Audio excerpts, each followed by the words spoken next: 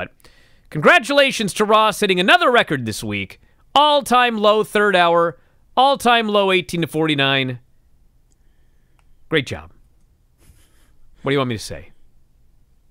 Not much to say other than, well, they have tonight to look forward to, now don't they? Because that's been working out pretty well for them in the last couple of weeks. You know, I was in the middle of looking at a bunch of stuff, and apparently, I'm saying apparently because I haven't seen it yet, because everything here just collapsed, 20 minutes before the show went on the air. Of course. But apparently there was a report by PW Insider that NXT is looking for writers. Because they're having problems against AEW.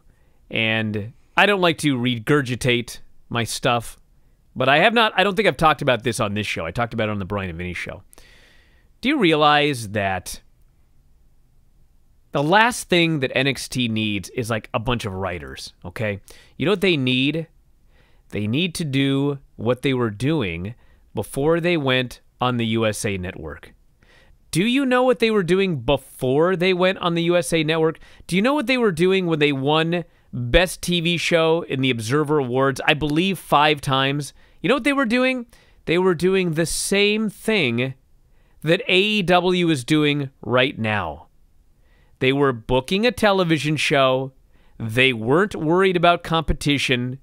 They were building up matches for takeover events, and the show was great.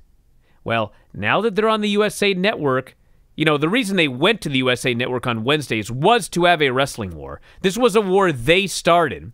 I know everyone likes to say, oh, well, AEW didn't have to go on Wednesdays. You're right, they didn't have to go on Wednesdays. They didn't want to go on Wednesdays. They wanted to go on Tuesdays.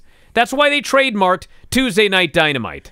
But in fact, TNT decided they wanted to go Wednesdays. So it wasn't even a war that AEW started. It was a war NXT started, and now they book the show like they're in a war. AEW doesn't book the show like they're in a war. They just book the show every week. Well, what do we got coming up next? Well, we got Fyter Fest, so let's build towards Fyter Fest. And then, we got a show coming up, All In, All Out. I didn't even remember I think it's All Out over Labor Day weekend and Double or Nothing, whatever. But anyway, the point is, they got that show coming up, and so they're building to that show.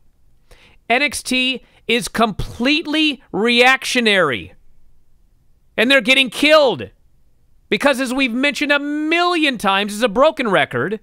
When you hotshot, you can win a week or two, but then you get thrashed. Because you can't hotshot if you want things to be great in the long run. Go back to what you were doing before. Yeah, you're head-to-head on Wednesdays, but book the show like you're just trying to book a great wrestling show, which Paul seemed to do just fine all by himself. When they won 5 straight, I think it was 4 straight years and 1 other year, but they won over and over Best Show in the Observer Awards.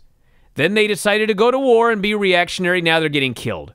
Maybe the problem isn't that you need more writers, because last time I checked, Raw and SmackDown got a lot of writers, and they're getting thrashed here. The one show that isn't getting killed in the middle of this pandemic is the show that doesn't have 50 writers. They got one guy who's booking a show, everybody has a little bit of input, and everything seems to be just fine. Maybe there's a lesson to be learned here. They're not going to learn it because they're completely missing the point on this. Again, simple pro wrestling that they are just too smart for. Vince is just too much for. They create movies now and all that. Have a goal in mind, book backwards from that goal, make minimal changes, only change it when you absolutely need to, and probably good things are going to happen. And that's the way it has been for NXT. It's the way that show has worked. It's the way that show has thrived and flourished. It would do the same against AEW. It may not win every rating, every demographic, every this, every that, but the show would be far easier to watch, and I don't think would atrophy in the way that it's doing, but they're going to continue to do what they're going to do because that's what Vince does. It's just how you can throw more writers at something and make it work. I don't know when they've been doing this with Raw and SmackDown for years. You know, another thing, again, I hate to say I told you so, but when NXT was taping like 4 or 5 weeks of TV all at one time, and then they went to the USA Network, I said, this going live is going to be a negative. Because they're going to be able to change things every single week. How do you do long-term planning when you change things every single week? Well, you don't.